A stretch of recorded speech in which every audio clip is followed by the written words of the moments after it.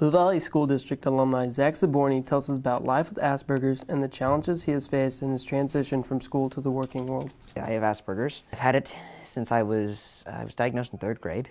Some of the main symptoms: social difficulties, not understanding tone or voice from someone else. Like someone with Asperger's may have a hard time understanding sarcasm. Zach's manager, Keith Miles, is president and founder of AAPC Publishing, a company that strives to be Asperger friendly. Well, Zach interacts very well with the environment. He does a lot of work on the computer, a lot of data mining work.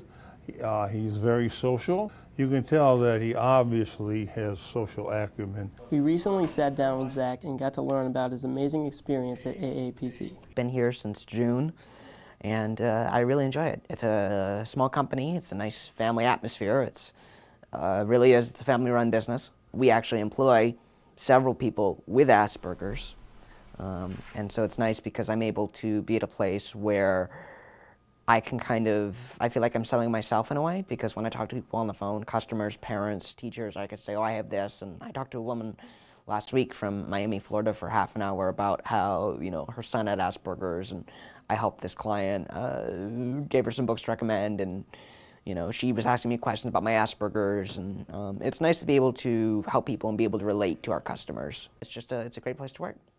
Reporting for BVTV, this has been Sam Condrink.